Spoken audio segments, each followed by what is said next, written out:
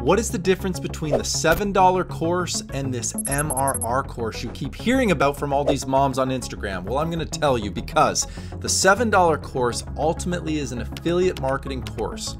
If you take it, you're going to get someone that reaches out to you to try to sell you a $2,500 upsell. Now, I've never taken the course, so I cannot comment on it.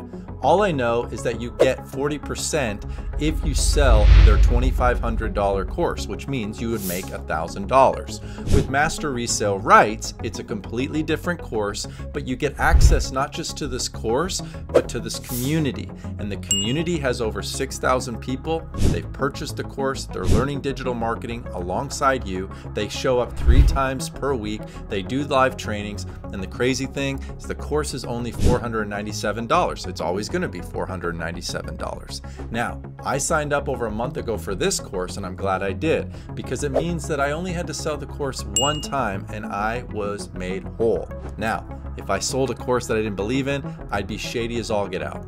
The point is, I'm not. I'm teaching people the high income skills needed to make money online. And this course does exactly that. So if you're interested in this course and how you too can join our community and start to sell this course, then just message me and I'll get back to you within 5 minutes.